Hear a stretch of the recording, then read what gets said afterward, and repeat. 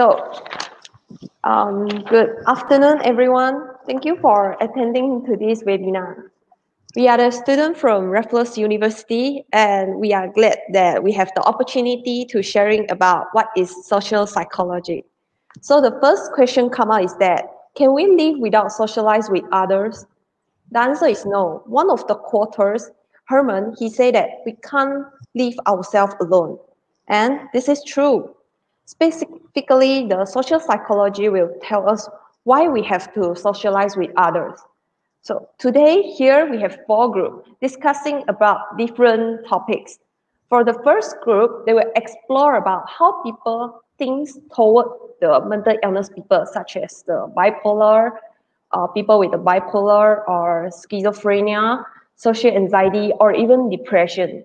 The next group, which is the second group, will explain about how we being influenced when we are inside a group. When there is a big project, we need to voice out or we need to listen to the others.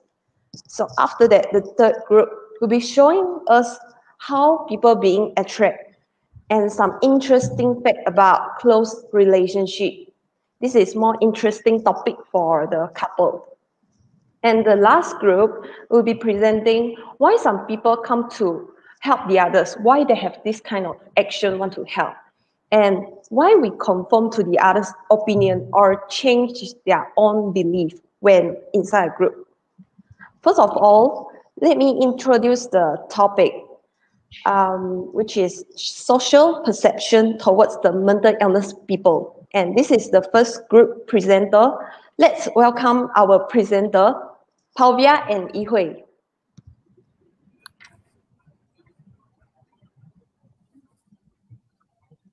Okay. Hi, and a very good afternoon, everyone. First of all, I'm really very glad to participate in this webinar program. So today, my teammate Yihui and I, Pavia Gunasega, going to present one of the topics from social psychology. Before introducing our topic, let's see a picture and observe the scenario given in that image. In this image, we can see that one fellow telling that he can see 4 wooden blocks, while another person just can see 3 wooden blocks only. So, based on this image, there are no right or wrong answers, as everyone having a different opinion on a certain issues, and everyone looking at the world in a different way. So, what I'm trying to say is, everyone having different perceptions, and perception just matters. The topic of the day is social perception. Social perception refers to the ability to make accurate interpretation and inferences about other people from their general physical appearance, verbal and non-verbal patterns of communications.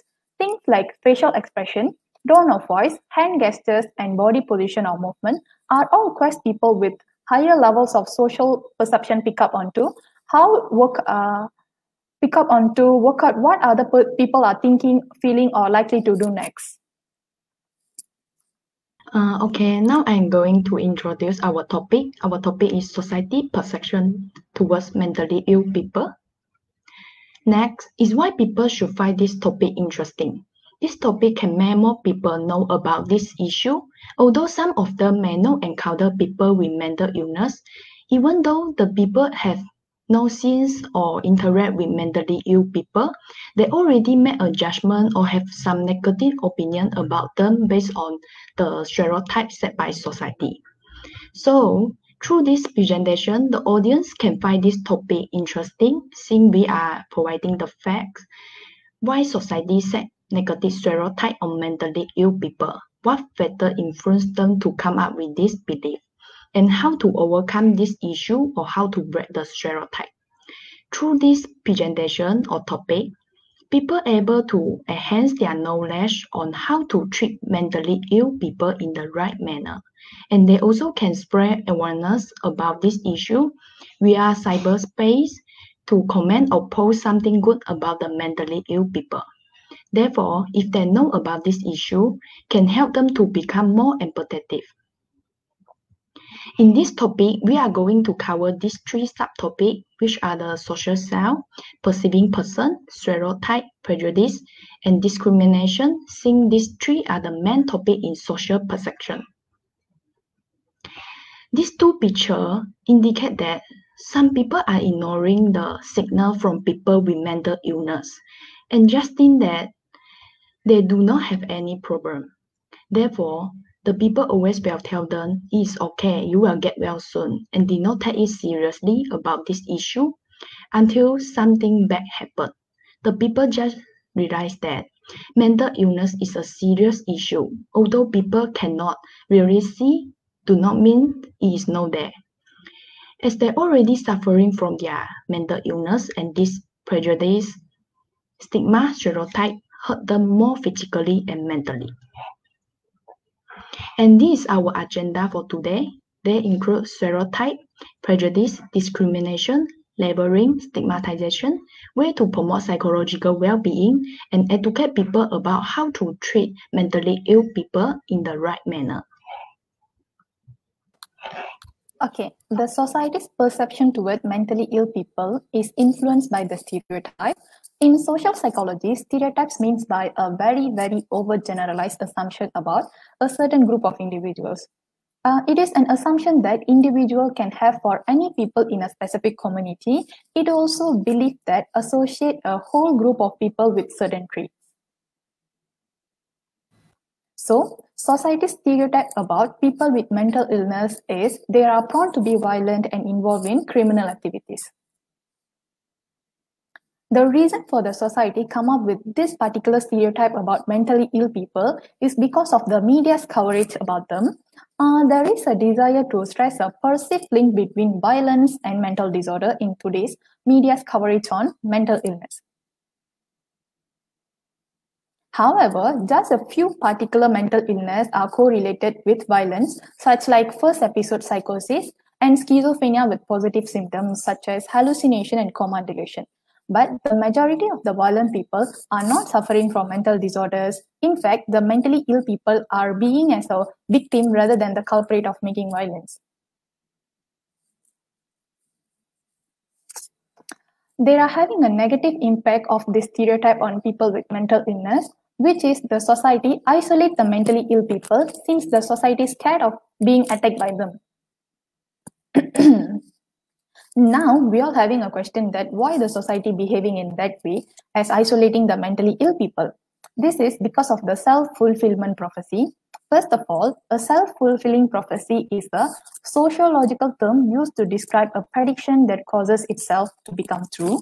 Therefore, the process by which a person's expectation about someone can lead that someone behaving in ways which confirm the expectation. If they have stereotypes of an individual, they prefer to handle the individual according to their belief only. This treatment will influence the individual to behave in line with their stereotypical expectation and thereby reinforce their stereotypical belief. Based on this diagram, we can see clearly how the self-fulfillment prophecy works. As I previously mentioned, society believes that mentally ill people are more prone to be violent and involved in criminal cases. So their belief influences their action, which call as self-fulfillment prophecy, as they isolate the mentally ill people. Finally, this kind of isolation caused the victim to feel lonely, and this loneliness worsen their mental disorders as create depression and stress. After that, confirmation bias would be another factor that can sustain the stereotypes. Confirmation bias is the tendency to interpret new evidence as confirmation of one's existing belief or theories. Society prefer to pay attention to information that is consistent with their stereotypical perception as the community communicates with the target of discrimination and disregard knowledge that is conflicting with their perception. In this case, when the society meets an individual with mental illness, they started to imagine like he or she involved in a crime cases or behave violently. They also keep looking for negative information of the victim to match with their stereotypical expectation and ignore all the positive elements. Okay, now I'm going to explain the next subtopic, which is prejudice and discrimination. Prejudice is an unjustified attitude toward a person based solely on the membership of the person in a social community. Prejudice also refers to the values, feelings, emotions, and behaviors towards a category that someone keeps. Whereas discrimination is a negative conduct or act against a person or a group of people. To add on, there is a huge difference between prejudice and discrimination. For example, prejudice includes all three components of an attitude, which is affective, behavioral, and cognitive, while discrimination just involves behavior. The society discriminates mentally ill people through social distancing, which means they're just maintaining a distance from mentally ill people. This social distance is also influenced by two kinds of prejudices, which is authoritarianism and benevolence. Authoritarianism is the belief that person with mental illness cannot care for themselves, so a paternalistic health system must do so. Whereas benevolence is the belief that person with mental illness are innocent and childlike. So, these two kinds of prejudices will influence their actions as social distancing the mentally ill people. Moreover, this will worsen their mental disorders as well. Okay, now I'm going to show you one picture, and when seeing this picture, people will think that this guy always behave in a bad way and look like a gangster. Actually, he is a warm person and always take care of the children. Although he is a delinquent, sometimes we need to see the behind story and avoid simply label people with a certain word. Now I'm going to talk about labeling and stigma. What are labeling and stigmatization? Stigma is being persistently stereotyping, persists as the value in society to a person or group of people when their characteristics or behavior are viewed as different from societal norms. Categorize people is labeling, people applying a name to a situation or pattern of behavior. The label may contain negative connotation or be applied wrongly to the person rather than that person's behavior. Next, I will be going to discuss the impact of stigma on people with mental illness. The stigma associated with mental illness continue to be a significant barrier to help seeking, leading to negative attitude about mental health treatment and deterring individuals who need service from seeking care. Stigma have a detrimental effect on stigmatizing person's life, which may even hamper or delay the help-seeking behavior, which increase the duration of untreated mental illness. The stigma also harm the self-esteem of many people who have serious mental illness. Stigma also prevent employment and lead to people with mental illness hard to get a job opportunity. Next is the impact of labeling towards mental illness people. The diagnosis of mental illness has become increasingly reified.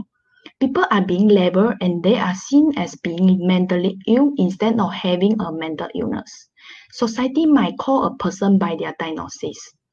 Labeling has a negative impact on self-concept, and the meaning of self-concept is everything one knows and think about oneself.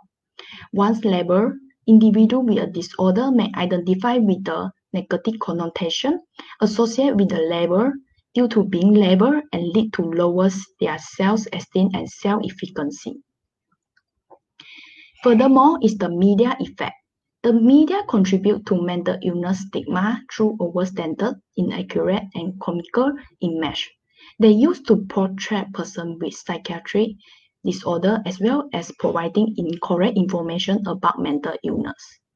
In the essence of experience with people with mental illness, individuals rely on the media for their perception of those who have mental illness. Research has shown that negative view of individuals with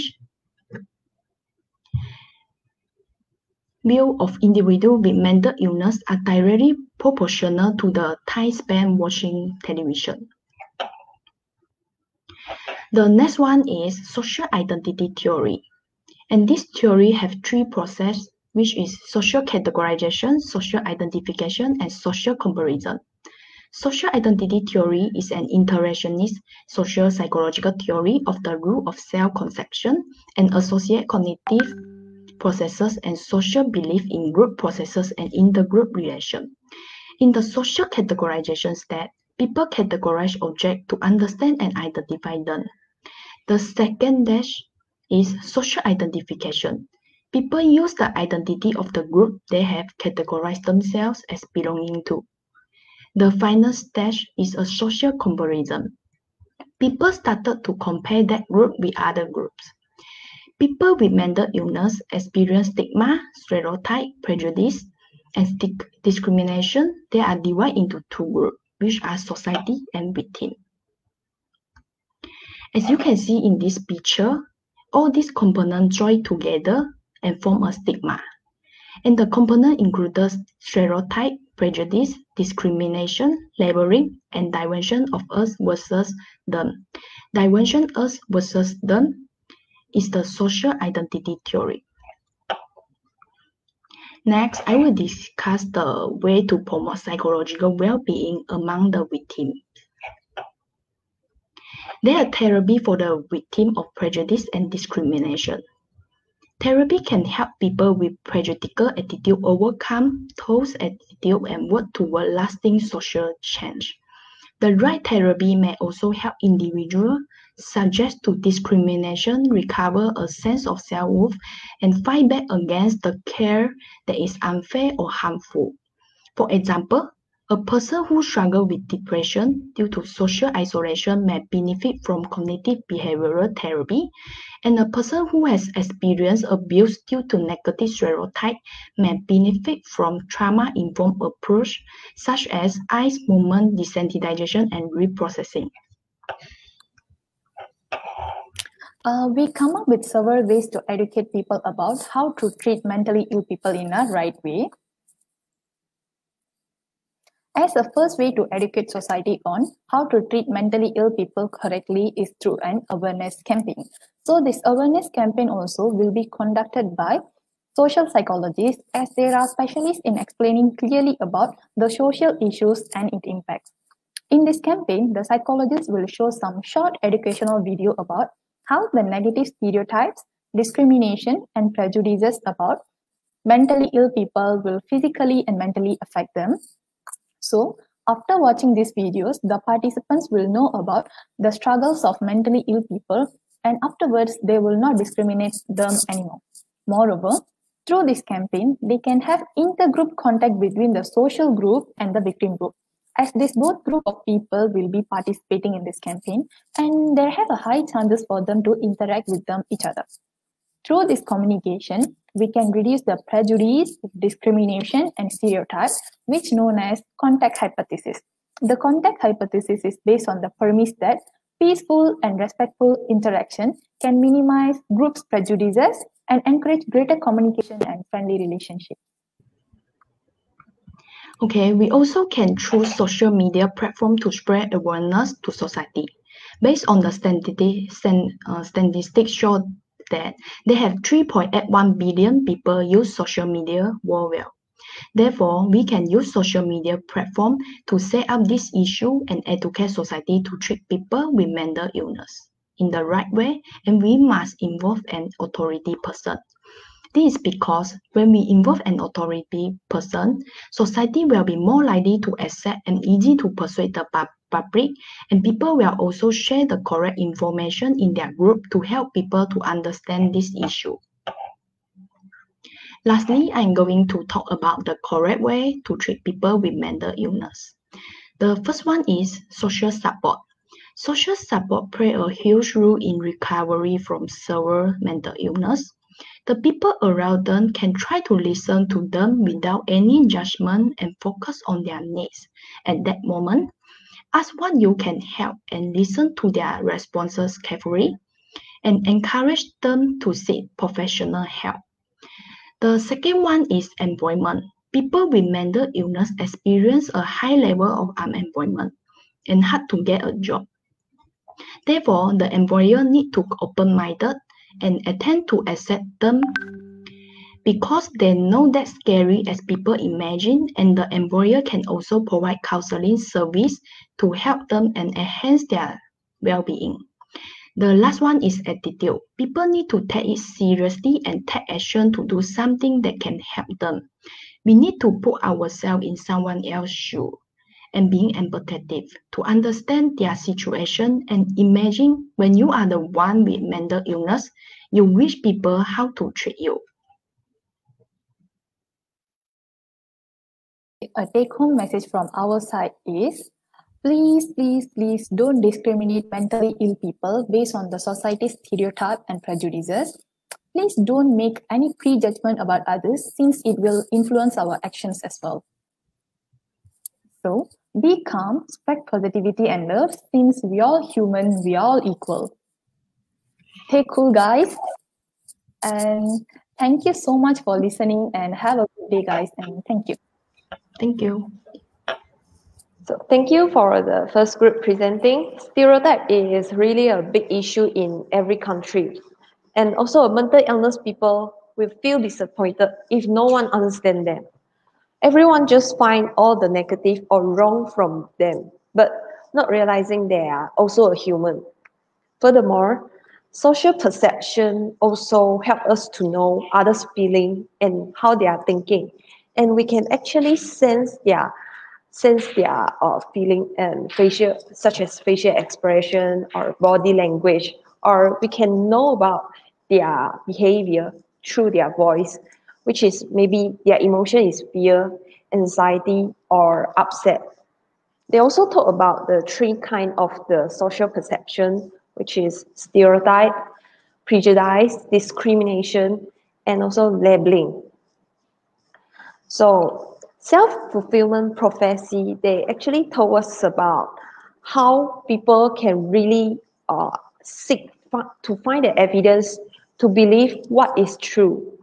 For example, the confirmation bias, if I believe a person is crazy, I will try to imagine that they are really a crazy person. And I will find more and more evidence about that guy is really a crazy person. And I will, through their behavior, I find the worries or their change in mood. Maybe they is happy or sad. And also prejudice and discrimination. So if I am a discrimination people, I will just group by group. I will just group them, oh, they are the mental illness people, which they will feel uncomfortable. And lastly, also the labeling, which is media effect. Media, in the social media, the people always will tell the others, or they will see the information from the media, or the mental illness people is always the one who need care, they are irresponsible, cannot decide their life, and they always show fear. So they also talk about the social avoidance, which is one of my friends. She also is a depression people. She was like unwilling to spend some event with the others because she's a depression people, and others will feel her and think that she is a mental illness people and stop talking with her. So this is what social perception talks about. Next, we welcome the second group. They will talk about the topic, which is social influence in the group. So let's welcome TJ and Matthew.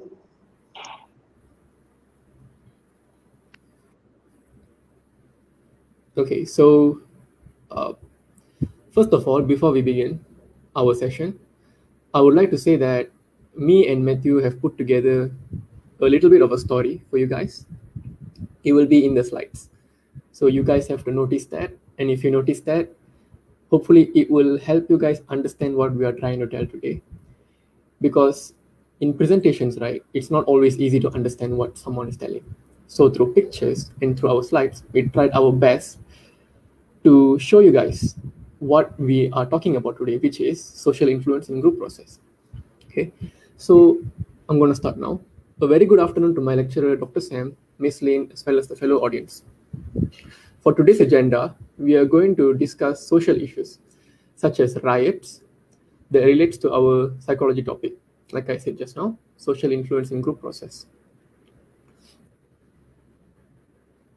Okay, so when we hear the word riot, the first question that comes to our mind is, what are riots? They are actually a form of civil disorder, commonly characterized by a group lashing out in a violent public disturbance against authority, property, or people. Some effects of riots include destruction of property and public or private and harm to individuals.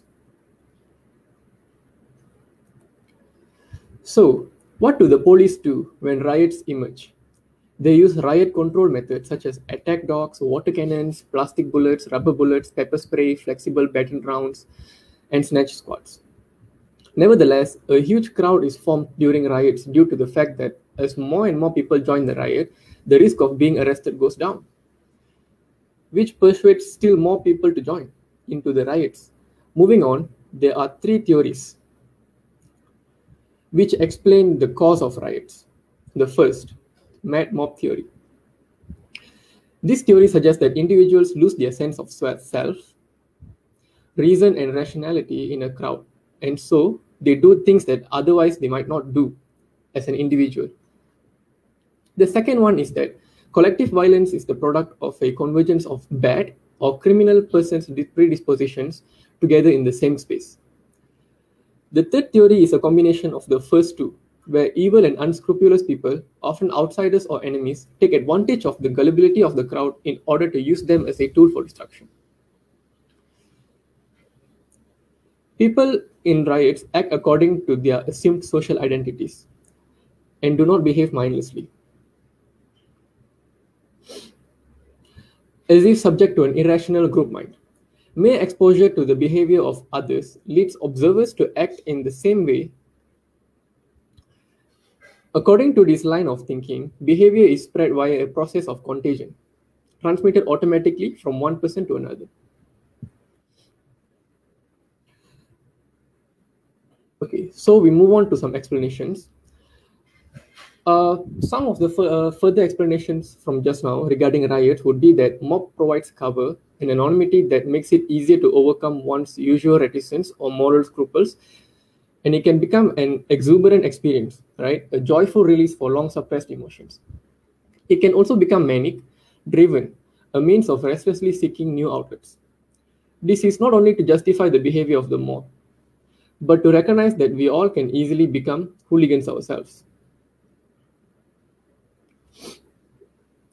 To be sure, delinquents and petty thieves can easily join in under the cover the mob provides. When people in power fail to address the problems facing the oppressed, who are very often marginalized and minority individuals, an uprising will inevitably happen. Riots often serve as an indirect source of social change by bringing dramatic attention to collective resentment and frustration. In order to understand why riots occur, we must address the source of rioting rather than the outcome of rioting. Participation in riots even temporarily frees one from adherence to immediate social norms. Now I will pass the slides to Matthew to carry on the presentation.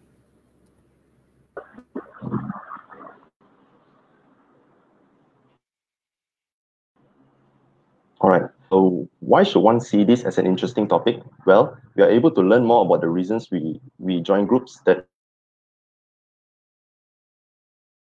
we are currently in.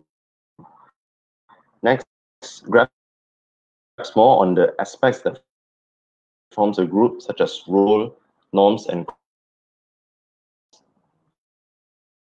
understand why people put in more effort than others when they are in groups, and also solve issues regarding. So next, the first key feature of group roles in which each individual plays. Hence, there are two roles: individual and expressive role. The instrumental role helps the group achieve its task, and the expressive role provides an emotional support and maintain morale in a group. Groups functions better when members are assigned roles that best match their talents and personalities. For instance, kinesthetic learners are much more suited for jobs that require physical and those which require reading. Role uncertainty, ability, and conflict are also associated with poorer job performance as well as a variety of other problems, including interpersonal and emotional exhaustion. Group members can become so absorbed in their role that they themselves and their personal beliefs and sense of morality in their group role. Interrogators of a prisoner or suspect may get so lost in their role they recognize in the acts that they are crossing. In addition to roles for members, groups also establish group norms that there is actually rules of conduct for members. Deviations from norms can threaten groups members' sense of uniformity and social identity with the group. For example, low status on new group members may try to establish a stronger position in a group, especially punishing of members who break group norms. High status group members. On the other hand, group members who are highly identified with the group and care about its collective successes may be willing to deviate from a group norm if they think that the norm is likely to harm the group. One will be willing to switch business strategies if they are willing to deviate from the group norm. Next, groups whose members share attitudes and closely follow the group norms are more likely than other groups to be cohesive. Members who are cohesive tend to feel committed to the group task, feel positive towards the group members, feel group pride, and engage in many interactions in a group. Group cohesiveness is known as the extent to which forces push groups members closer together, such as feeling of intimacy, unity, commitment to group goals. Hence, it can be certain to say that higher group cohesiveness leads to higher group performance. All right, next. Now,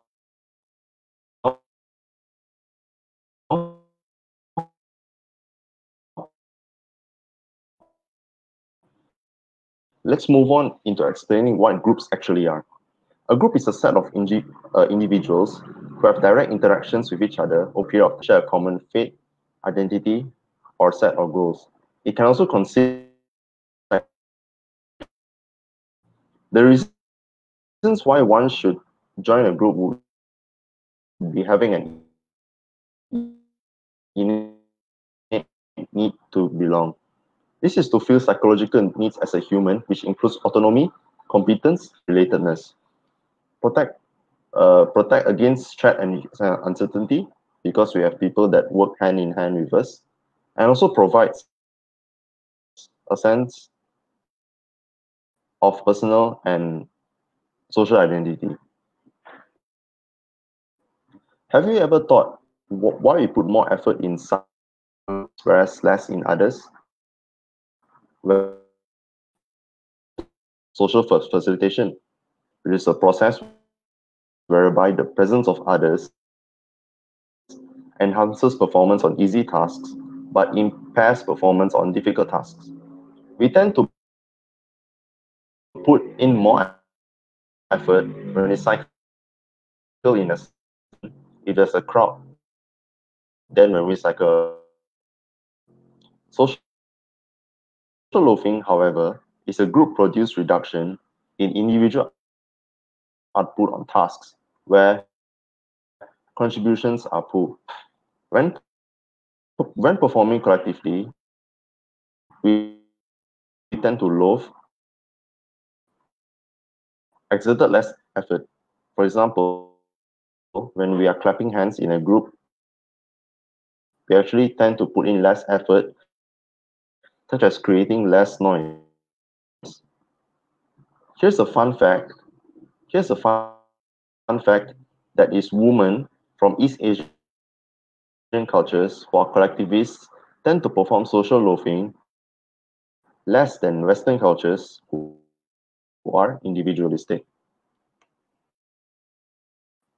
Next, there is also de-individuation, which means the loss of a person's sense of individuality and the reduction of normal constraints. Again, the best example to explain this would be the riots mentioned, as well as when a group of sports fans excited at their home team's victory. The factors of de-individuation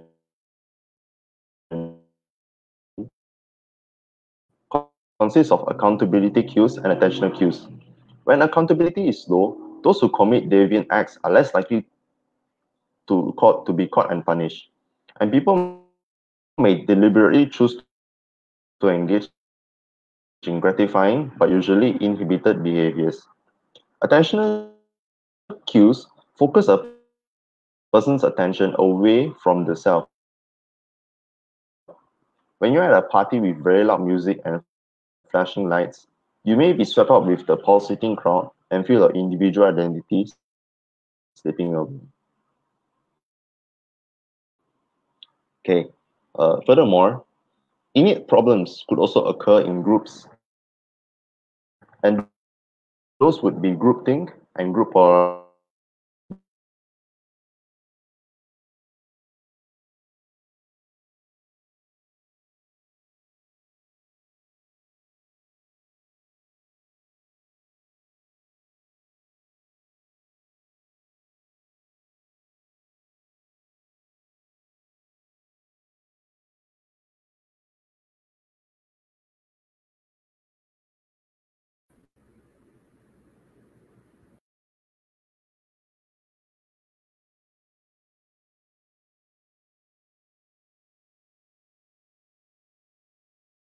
The exaggeration of initial tendencies in the thinking of group members through group discussion. Groupthink would be a group decision-making style characterized by an excessive tendency among group members to seek concurrence. Concurrence basically means an agreement of uniformity, right? Influencing factors would include high cohesiveness, group structure, and stressful situations, whereas consequences would include increased pressures towards uniformity and defective decision-making. Okay. In terms of culture and diversity of groups, miscommunications and misunderstandings are more likely to arise among heterogeneous group members.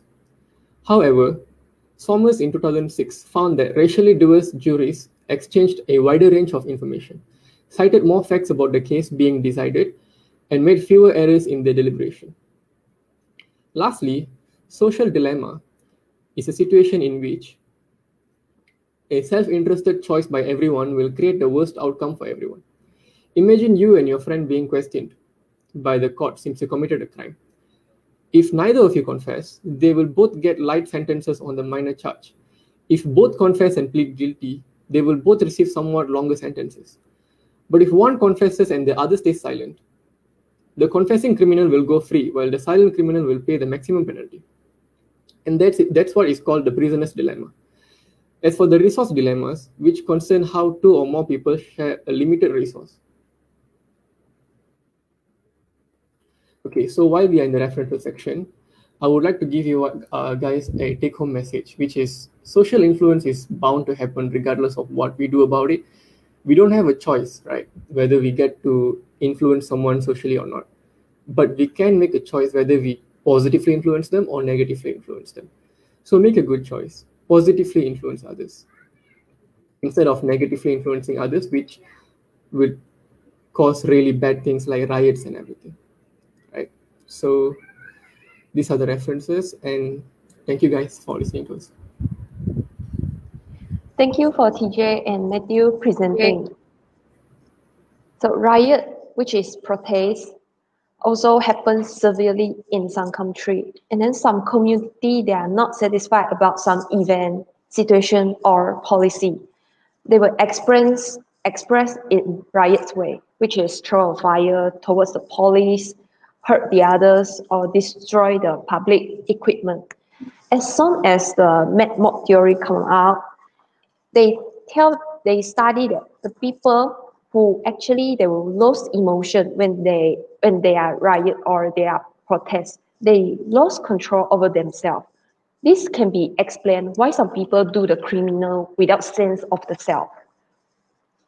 That is, for example, when we see the others like throwing a fire towards the police, then we also will throw that we without sense of ourselves unconsciously. Next, the Matthew he also tells us about the role in the group, how we maintain our role inside the group. There is 5 things, which is we must trust each other, we must manage conflict, even in the industry or in the office or factory, and we must commitment to the others. Also, we must focus on the result when there is a big project come up, and we must responsible in achieving the goal. So when there is achieving the goal, when they're doing the big project, they have the 2 social situation will happen, which is social facilitation and also a social laughing. Social facilitation, like just now the Matthew he mentioned, when there is a big project in the group, somebody will do more job, and by alternatively the social laughing will tell us that when there is a big project and somebody will do less job as compared to the others, but they still get the same salary rather than others. So they talk about the conflict in society, which also talk about the conflict might occur in the group.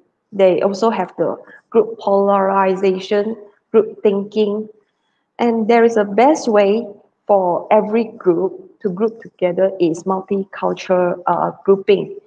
Multicultural, which is every culture they will do the project at the same time in one group, because they can have more information or case being decided, and also they will make few error because they will discuss together more.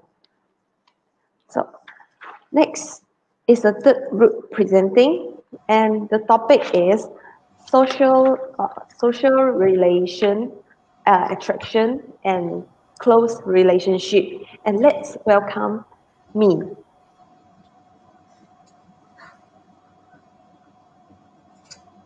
So, hi, good afternoon, ladies and gentlemen. I'm Amina, and I'll be presenting my topic alone today, called Social Reflection in Attraction and Close Relationship. So, here are the key topics that I'll be talking about today. First, I'll be talking about initial attraction, and then we'll move on to close relationship, and then we'll talk about breakups. And then lastly, we'll end it off with commitments. And this is also why you should find this presentation interesting, because I will be answering some few common questions related to these topics. So without further ado, let's begin. So first, initial attraction. So what causes attraction biologically? Here are some of few interesting facts that I found biologically that causes attraction. First is smell. A study conducted as men to smell healthy women at their most fertile time of the month. And it was found that women with lower progesterone and higher estrogen smelled better. Well, the research didn't exactly explain how the smell would happen, so I can't answer that. So second is hormones. It was found that men with higher testosterone are more interested in females that have feminine face, which is characterized by high eyebrows, bigger eyes, and a smaller jaw. Now third is, research says that women find men that have a lower pitch of voice more attractive, while men perceive women that have a higher pitch of voice as more attractive. And lastly is face, obviously. So out of all the explanations, one explanation that caught my eye is the George Clooney effect. And if you don't know who George Clooney is, he is the guy on the slides. So George Clooney effect explains that women are more attracted to men who look older, and in fact, the more financially independent a woman is, they are more attracted to men who look older.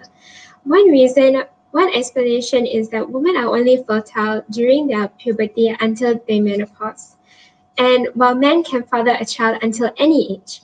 So women get a better offer by waiting until the man has more resources and status due to being older. So then how about psychologically? What causes attraction psychologically? So the first is the proximity effect. It explains that the physical and psychological nearness to others actually breeds attraction towards the person. Second is similarity. So you would find someone who has a similar belief or similar values or maybe similar hobbies more attractive. And lastly is the mere exposure effect. This theory explains that people prefer other people that they are familiar with. For example, you may see someone for a few times over a course of a week. So you would more likely be attracted to that person compared to someone that you have only seen for 2 or 3 days. So next, why are we secretly attracted to people who look like our parents? Have you heard of this theory? Well, if you haven't, let me explain. The first is the Oedipus complex. This theory is not really widely accepted, but it was adapted from this theory that explains that a child would have a stage in life where they are more attracted to the opposite parent. And positive sexual imprinting is a process by which individuals use the trait personality of their opposite sex parent as a template for acquiring mates. It also says that people with positive childhood experiences with their parents are more likely to choose partners that somewhat resemble their parent. So let's move on to close relationships. What leads to a close relationship? Why do we form monogamous relationship? And how do people maintain it? So let me first answer, why do we form monogamous relationships? So let me tell you a story. It's adapted and research based on primates. So firstly, it begins with mating. So after mating, the female primate would obviously have an offspring. But because the lactation period is too long, the male primates were not able to mate with this female primate until the lactation period is over. So what these primates would do was to commit infanticide, which is to kill the babies. But then evolution evolved to combat this infanticide, by which the male and the female primates would bond really strongly, and it showed that the chances of their offspring surviving increased. This is because the males helped with the parenting, and therefore the monogamous relationship was born and has evolved into the human evolution. So next, what leads to a close relationship? How do we go from initial attraction to a close relationship? So Mersey came up with this theory that explains that relationship progresses through a few stages. The first being the stimulus stage, which is you see the person as their physical appearance or their external attributes. And then you move on to the value stage, which is the values and belief. You start to have similarity in the values or belief that you both have. And lastly, you end up at the role stage, where the commitment is based on the enactment of such roles as husband and wife, means you are more committed and you are more closer to each other, to the fact that you actually act as husband and wife. So then now that we know all this, how do we maintain a relationship? So the first is by talking openly. Discuss personal topics together. A partner is there to be your safety place. So discuss personal topics as a way to bond with each other, and to always remember to have kindness during tough topics. Tough topics can be really harsh and can even lead to arguments. So it's important to stay empathetic and to be kind to your partner. Lastly, argue constructively. Instead of trying to win the argument, instead of that, put aside your ego and your feelings of wanting to win the argument, and instead try to focus solely on the problems and the solutions. So next is keep it interesting. Go on dates again. Go watch movies together, try new things and break routines. Go on dates, dress up as if you had met him or her at the first time. And go to movies, watch movies together, just enjoy things together and keep it interesting instead of you doing the usual things that you do. Try to break routines because routines can sometimes, after a while, get a bit boring. Next is to practice forgiveness and attribution. Practicing forgiveness and also practicing relationship enhancing attributions has been proven to increase relationship quality. So relationship enhancing attribution means that you see their undesirable behavior as temporary or a bad day or it's a sore spot. Like for example, your partner may be frustrated about something, so he or she may act weirdly or act in a way that disturbs you. So it's important to see that this is not just something in long term, but it's just the situational factors that makes your partner that way. Therefore, you don't see them as just the only infuriating behavior they are right now, but instead you see them as a person that goes through a lot of things too. And then experience together, which means try new experience together. Go fight your fears together. Like for example, you may have a fear of skydiving, you have a fear of heights.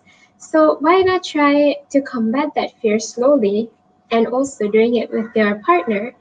And it is proven that new experiences can lead to a better relationship satisfaction.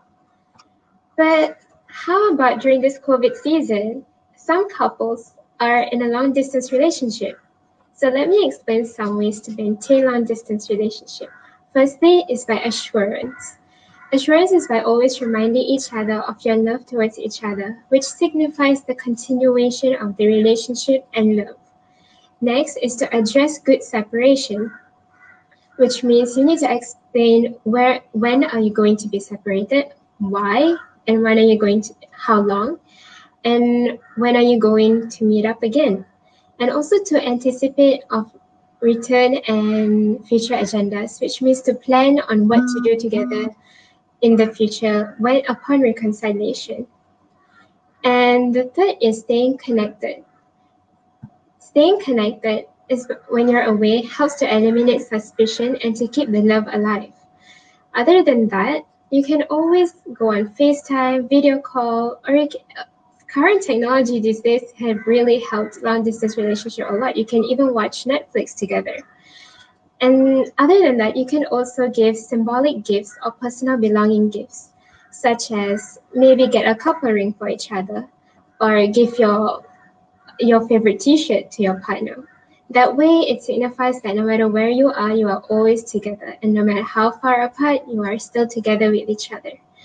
And lastly, debriefing conversations. Upon reconciliation, it's important to do some catch-up talks. Talk about what you have been through. Talk about some experience that you went through. And this will lead to a bonding session with your partner. So next, let's move on to a little bit more sad topic, which is breakups or separation. I will be answering what causes it and why is it so difficult. So some of the causes of separations are withdrawal from arguments.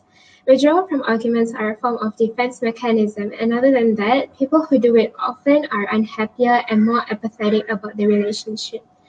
This is because withdrawing from arguments too much will cause your partner to feel some sort of way, and it is not good to leave your partner feeling negative about themselves. Next is perceived inferiority. This means that you think your partner as lesser or lower than you, or you feel you are higher or lower than your partner. And it shouldn't be that way because you should be equal. Now, third is anger. People you love the most is the person you most likely take anger out on, and it's because you mostly talk to them. So it's important to be aware of your anger and to always try to control yourself and to think back on how you feel. And if you need time to control your anger, then you could do it by politely telling your partner that you need some time alone. And lastly is the social exchange theory. This theory explains that relationships are based on rewards. and you can't be giving more than you take, and you can't take more than you give. This imbalance will cause a strain on the relationship. So therefore, it's important to keep it equal and balanced.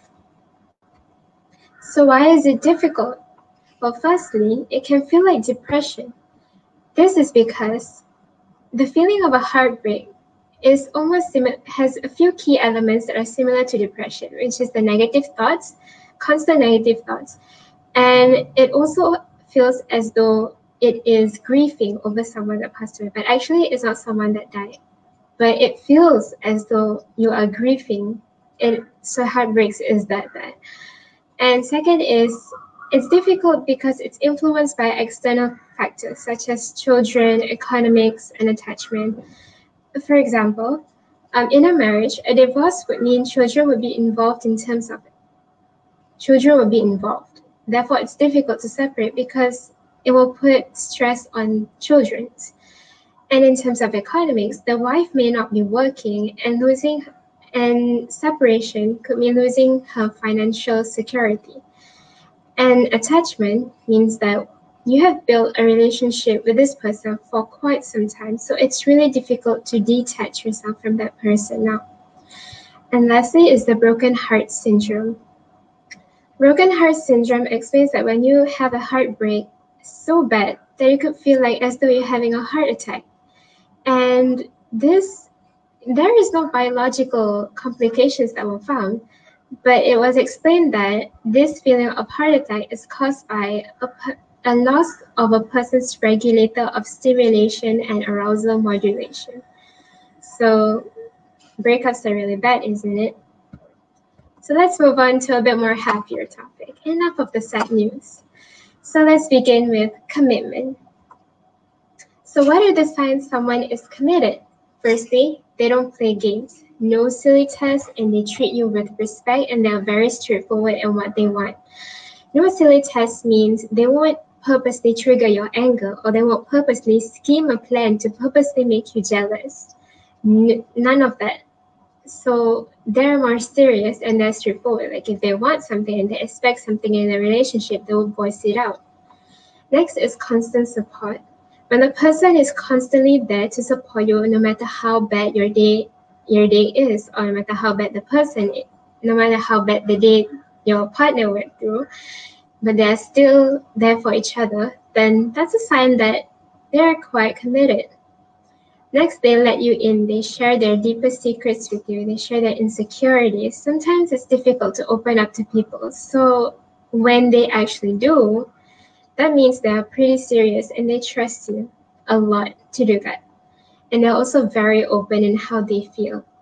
Lastly is talk about future. You have future plans together. You may plan to get married to each other, or you may plan to have kids together. And you also plan future plans such as financial plans. How are you going to live together? How are things going to be like in the future for the both of you, and what you see for each other in the future. So next is, how do we stay committed then?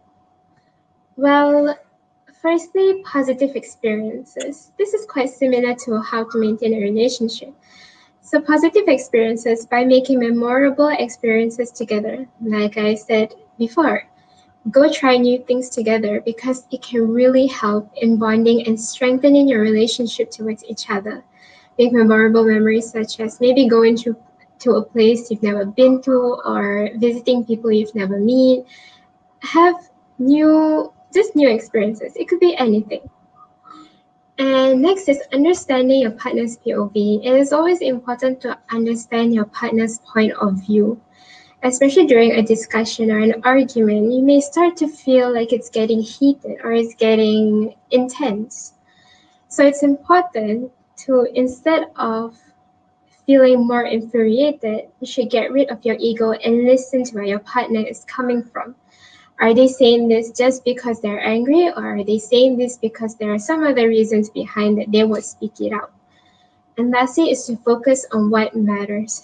Sometimes in a relationship, we tend to pick on the small little things that our partner did. And our partners aren't perfect people, we are not perfect too. We may have some slip-ups or may have some mistakes that we have done.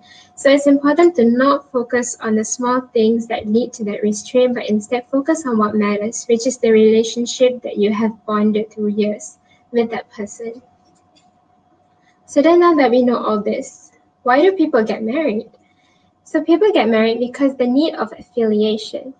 Humans always want someone to feel that secure base and safety haven with.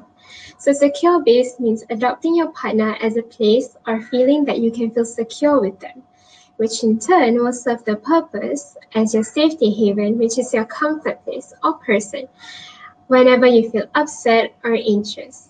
So then usually after people getting married, they start to have a family. But why is family important? So family serves as a purpose of a basic foundational social institution. It is said that a healthy society comes from a healthy family. And families are also important because it is a source of emotional, physical, and communal support.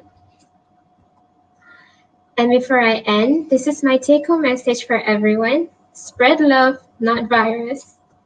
And on behalf of Komal and myself, we would like to thank you for this. I would like to thank you for listening to my presentation today. Thank you for me. So there is very important in maintaining a close relationship with others. We should talk openly to the others, to our partners or our friends without forgetting each other good. And we also stop controlling them when there is a conflict between. And we also need to support their interests. If they like to play a game or they like to travel, then we will just let them travel or play game. We don't blame them or scold them. Be a good listener. When this is also an approach to maintain the closely relationship.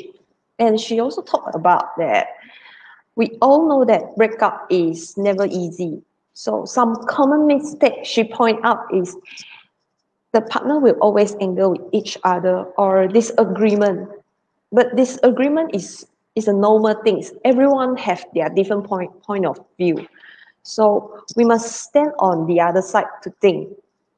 And we also, when we have conflict with the others, like our friend, our partners, we will still like find some other person to help us to reduce our anger. So this is not true because we need to face the case, like fighting case or conflict case. We need to manage to it and not speak to the others.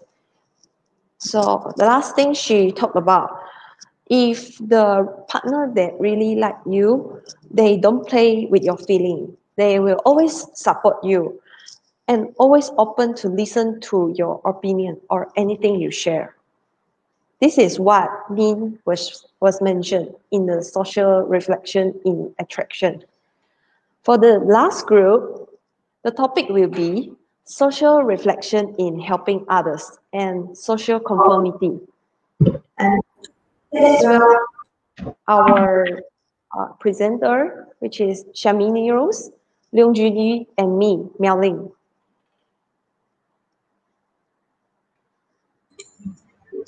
So, hi everyone. I'm going to start off my presentation by talking about why helping behavior is interesting or more like important. Helping behavior contains survival purpose. This means that we are able to survive through a hard time by helping each other out. We can take this pandemic as an example. There are countries which are lacking of basic necessities to fight against the coronavirus. For instance, let's assume that country A lacks of face masks, whereas country B lacks of medical facilities. So when these two countries decide to help each other out by sending face masks and trained medical experts or doctors, it's going to be in favor for both parties. Both countries are able to fight against the virus and come back stronger together. Next, helping behavior allows social connection. Helping behavior could be an initiation for a good friendship. So when we help someone that is in need, there is a high possibilities where we might get to know them well and eventually establish a good friendship with them. Through this, we are able to be socially connected with the people around us. So there was two studies conducted on this topic, and one was done in the year of 2018. So it was found that helping behavior promotes the secretion of hormones such as dopamine, oxytocin, and endorphins. So dopamine is in charge of promoting happiness in one's life. Oxytocin is more like known as the cuddle hormone, which makes us feel connected with the people around us. And endorphins reduce our stress levels. So when we help people, we feel more happy, have a sense of connection with people around us, as well as reduce our stress level. And there was another study done by a professor from Harvard, Michael Norton, and there was another professor, a psychology professor named Elizabeth. So they both studied the correlation between happiness and spending money on others. So interestingly, the study revealed that people are more happy when they spend money on others rather than themselves. So whom do we help? People are more prone to offer help to someone that is interpersonally attractive. Interpersonal attractiveness refers to people that are more sociable and seems friendly or jovial when it comes to social interaction.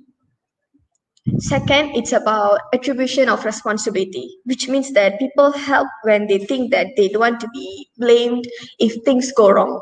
So we can relate this to our daily life. For example, when our younger siblings seek our help with their studies, we are more likely to help them because we don't want to be blamed or held accountable when they fail their tests. We may think that we are responsible if they fail or do poorly on their test. So to avoid this feeling, we offer them help. Besides, we help the people that we know and when we truly care for them. So now let's take a look at the influencing factors when it comes to helping behavior. There are two major factors, influencing factors, which are our mood and time pressure. First, let's talk about our mood and how does it influence our helping behavior. People that are in good mood are usually more spontaneous when it comes to helping because helping behavior promotes happiness and they want their good mood to be sustained throughout their day. And there's a myth which claims that people that are in bad mood are less likely to be helpful. This could be false at times. People that are in bad mood might be willing to offer help to others in order for them to feel good about themselves as well as to enhance their mood.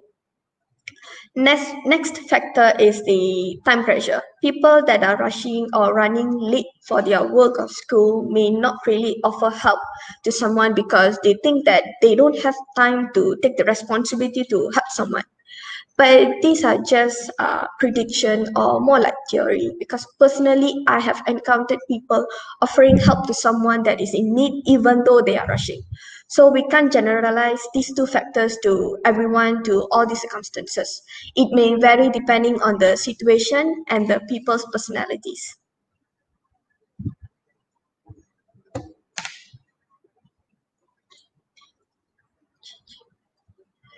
So now we are going to take a look at the impact of helping behavior. Helping behavior is more like a chain reaction.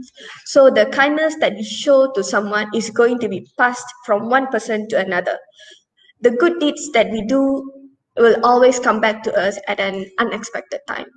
So one of the impact of helping people is that it makes us feel good about ourselves. As I mentioned earlier, helping behavior promotes hormones such as dopamine, oxytocin, and endorphins. So these hormones are in charge of promoting happiness and relieving stress in one's life, which in return, it promotes our well-being.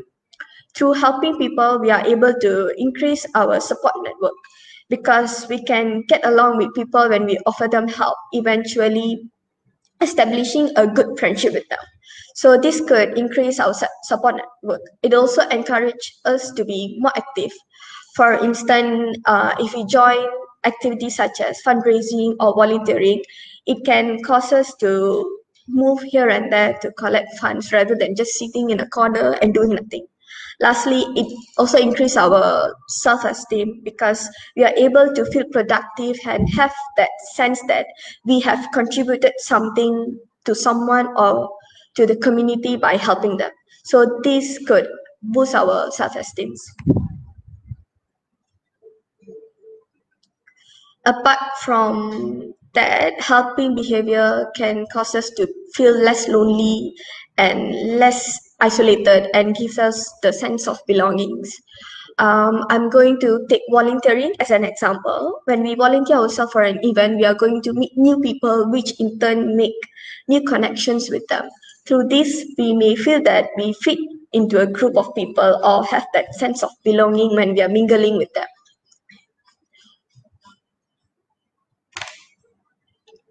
Next slide. Most importantly, it makes the world a better and happier place to live because it's not only about being empathetic or showing kindness to others, it's also about creating a good impact on others' life. So if you help someone, you're setting a good example for your younger siblings, your friends, or basically people around you. So it might encourage them to offer help to others who are in need. Apart from that, when we offer help to someone, that someone is going to offer help to the other person so that the other person can experience the goodness and kindness that they have experienced. So eventually it molds a positive community in a long term.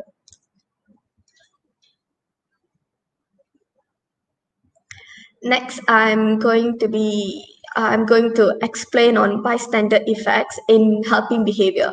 Bystander effect is the presence of others inhibits helping.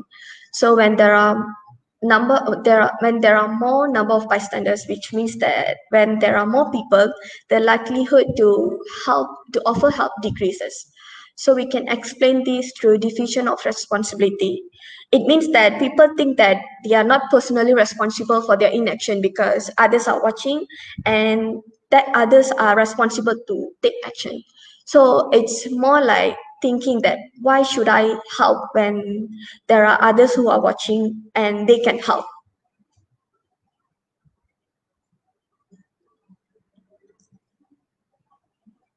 So the lady in the picture shown in the slide is Kitty Genovese.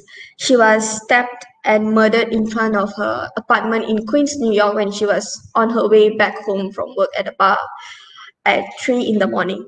So the shocking thing about this incident is that there were like roughly 37 to 38 witnesses, yet none took action to do something to help her.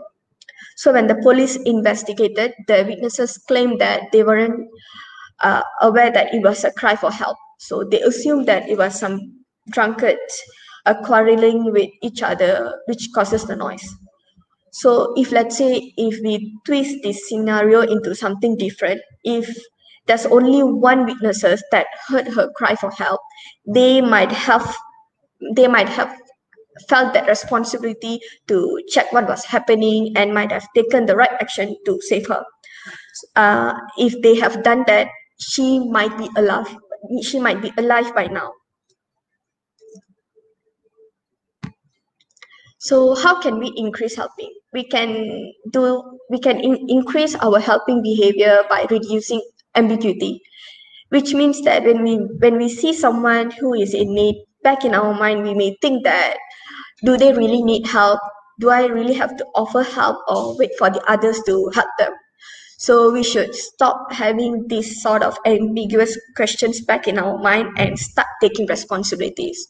So we should step forward and help people out. So if we step forward, others who are watching are going to repeat the same behavior in future when they encounter someone who's in need.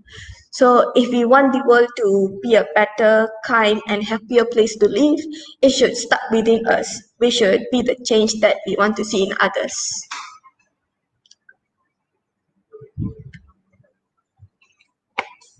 Somebody knows this card. Oh, my friend showed me this card.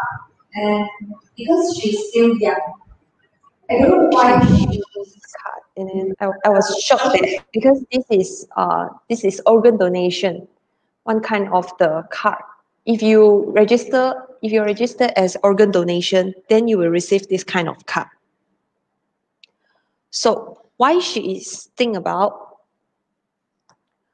and thus everyone is interesting to know what is organ donation, but we are afraid to ask. Organ donation. Malaysia, there is 27 million of the people, but only over 126,000 donors.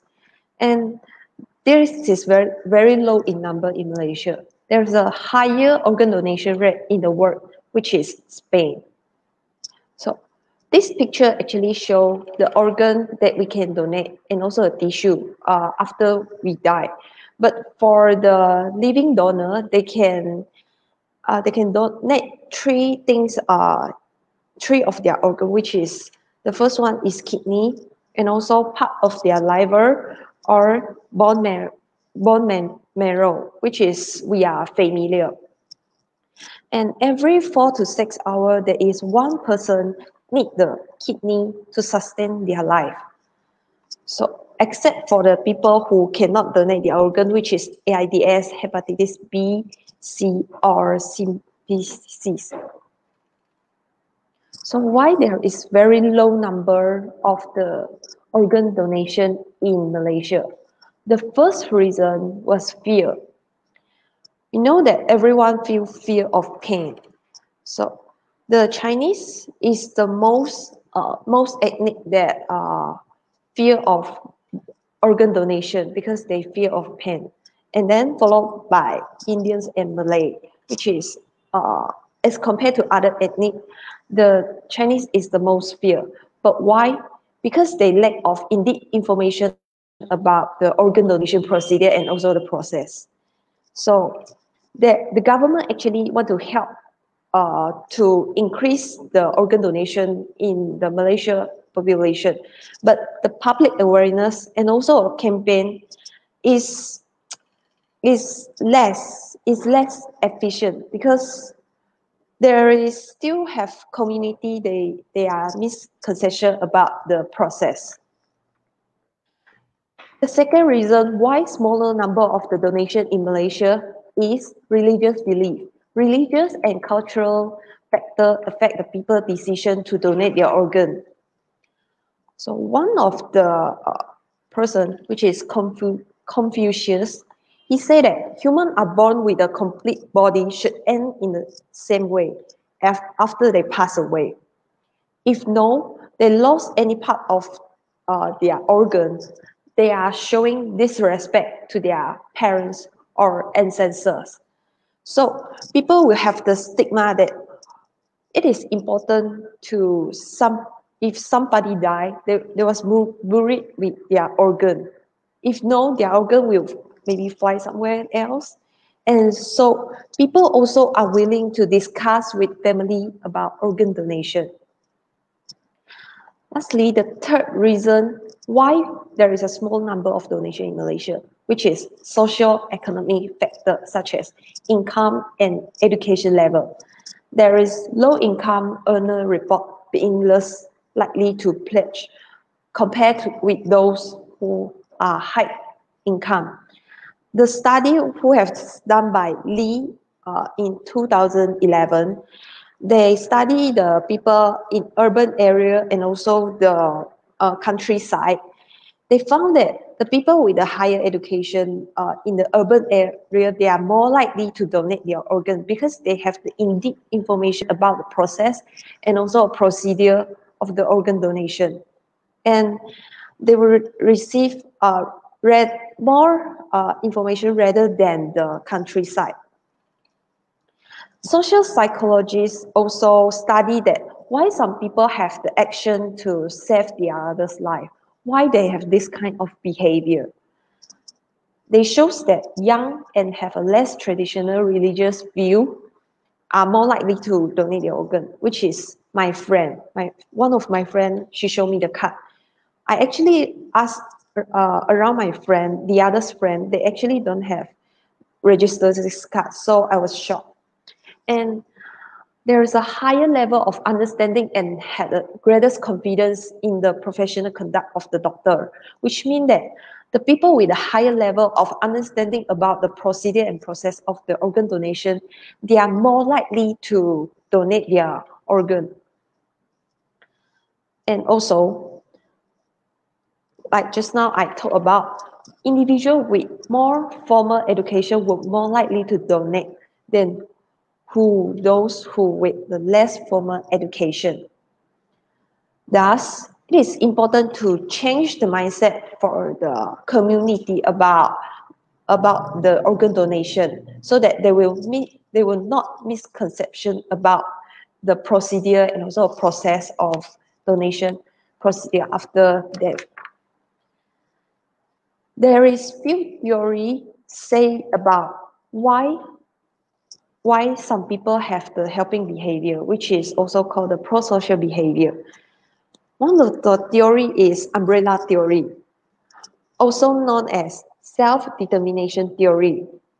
In order for the people who have the pro-social behavior, they must need 3 components to build up this pro-social behavior, which is autonomy, relatedness, and competence. Which is these 3 is the basic need for achieve the high level of the pro-social behavior. The autonomy means that we can feel control over our environment, and we have the free to choose whether we want to register for organ donation or we don't want. We want to help others or we don't want. And another one is relatedness. We must have the connection with others. We feel the others' feeling, so we can try to help them. The last one is competence. We trust ourselves can handle well in helping the others. So we have this kind of pro-social behavior. So when these 3 components is increased, which is the need is already satisfied, then our pro-social behavior action will also increase. One of the good example for the people for the person who have the pro-social behavior is Mother Teresa. She said that nothing makes you happier than when you reach out in mercy to someone who is badly hurt. She feels happy when she giving a helping hand to the others. So she is quite famous. Another theory also talk about 2 intention behavior when we help others, which is autonomy helping and also control helping. These 2 is different. One is you truly want to help the others from your soul. It's like from your compassion, want to help the others. Another one is control helping. You being controlled by your environment that you want to help others. The first one, autonomy helping. You are the person who are autonomy helping are more likely to be effective in self-regulation of behavior.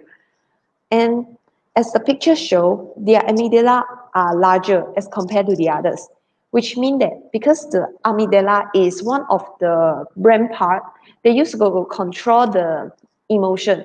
So the people who amygdala are larger, they actually are good in recognizing other facial expression. For example, if I feel fear or anxiety, others will also feel that, oh, I'm anxiety or I am fear. So she will come to console me. So this is what amygdala larger in a good advantage. And another helping way is control helping. Reflex engage in the behavior for externally referenced reasons, such as to gain reward or perceive approval from the others.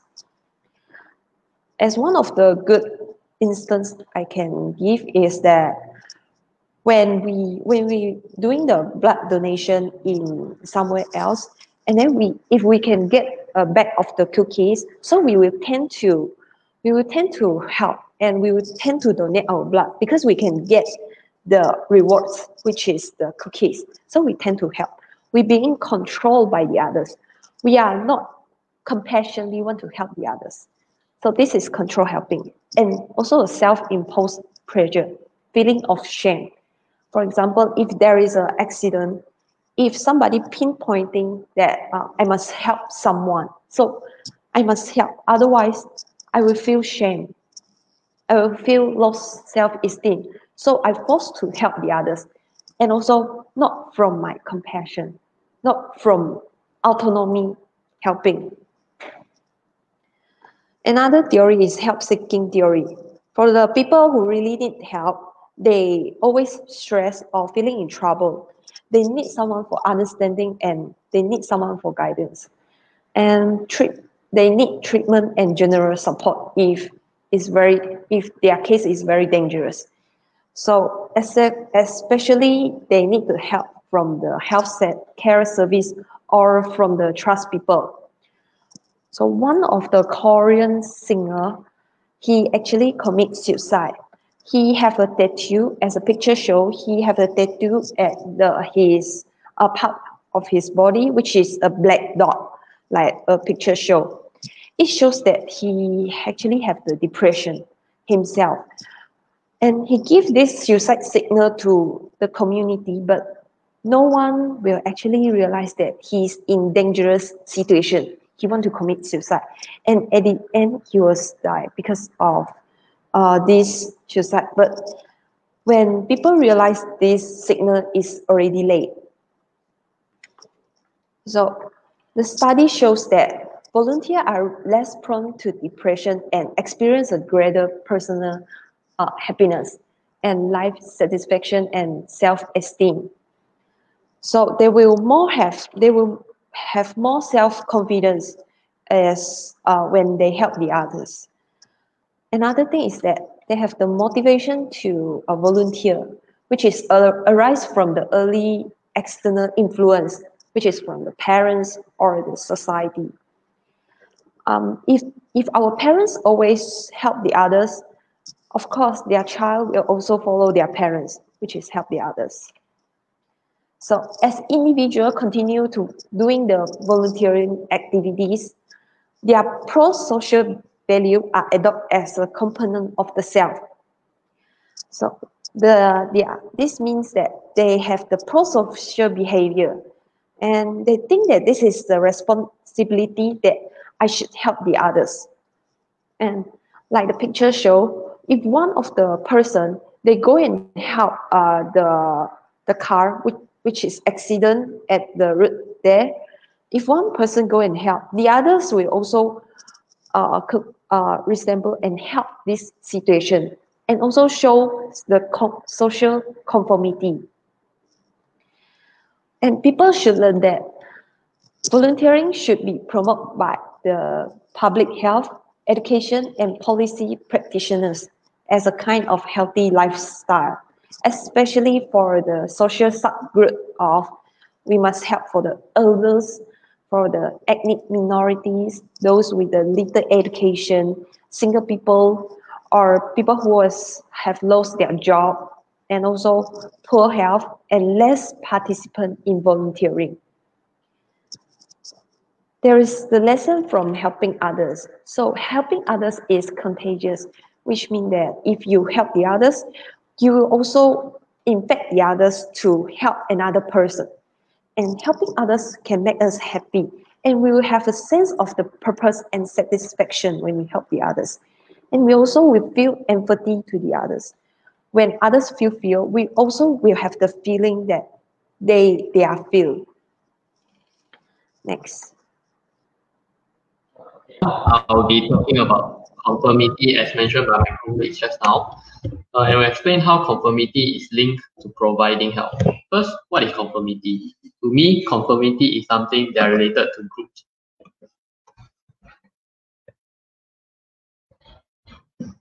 Conformity refers to the tendency for people to have a change in perceptions, opinions, and behaviors in ways that are consistent with a group.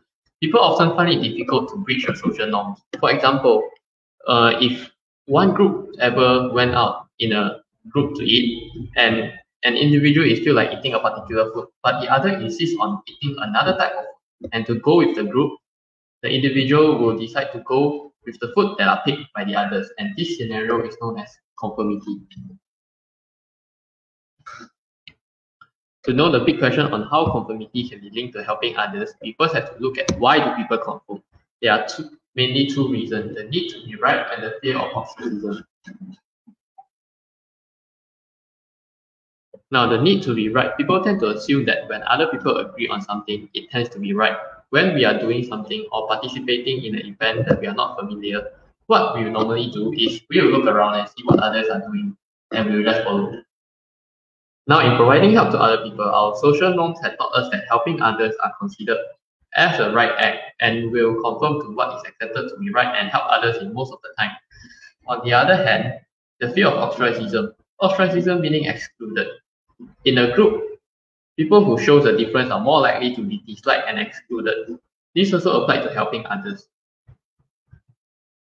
When we are not helping, we scared that we may be judged by others and the society, and they will exclude, and that can be one of the reasons that prompt us to provide a helping hand to the others. There are two types of conformity that exist, known as public and private conformity. First, I'll talk about private conformity. Private conformity is when an individual are truly persuaded by the others. It changes not only the behaviors, but also the mind too. Now, when we look at some of Donald Trump's supporters, they don't really support him at the first place, but changes to become a hardcore fan after being talked to over and over again by the other supporter. They will even be donating money or drive a few hours just to support Trump's campaign. This change of mindset and behaviors are the example of private conformity. As mentioned above by my group mates, there are lots of benefits from helping others. Some individuals are truly persuaded by these benefits. They are known and they will help others as their mindset are skewed to the benefits. The second one will be public conformity. It refers to a more superficial change in the behavior by pretending to agree but privately do not. This happens when others make direct requests to us and hope that we will comply. One of the examples is that when we are asked to borrow money to a friend, sometimes we find it hard to reject and we just pass the money, but privately we do not really want to give. In the context of helping others, this can also be linked to the fear of ostracism. They make us to conform. An individual who does not want to help others but are scared of being judged by the society will provide help, but inside him he still does not want to help and does not have compassion. As mentioned, the act of helping others can be due to conformity, but there are some other factors that affect this tendency, which will be personalities and culture. There is a collectivistic culture who focus more on the group goals and individualistic cultures that focus on the personal goal. In collectivistic context, we are more cared about the society and groups, no matter on goals or how we're being judged, and this will prompt us to conform to helping others. By helping others, it is also a form of achieving group goals, where other people in a group are benefits. Whereas in an individualistic culture, people are less afraid of being judged, which there are other factors that prompt them to help, such as private conformity as mentioned above. Now, in personalities, individuals who have a lower status or are unfamiliar with a certain situation are more likely to help. As said above, also we tend to follow what others do most of the time in an unfamiliar situation. Furthermore, individuals with higher needs for social recognition are also more likely to help as they are scared of being excluded in a group, and this will prompt them to conform to the norms of helping others, the good deed.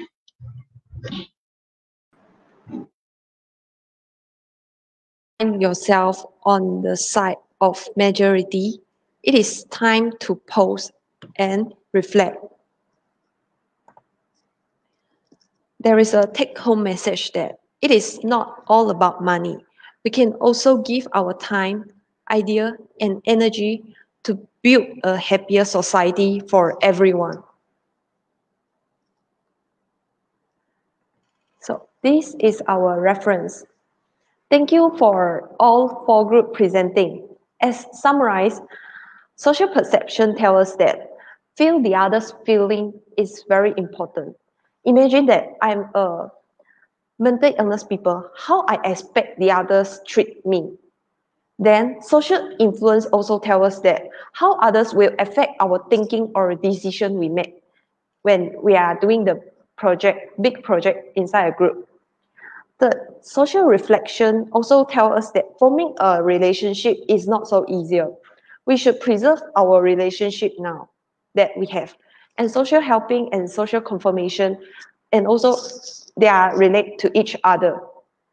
This webinar actually help you guys to more understand and give you information about what really is the social psychology talks about. So thank you guys again for watching until the end of the webinar. Have a nice day ahead. Thank you.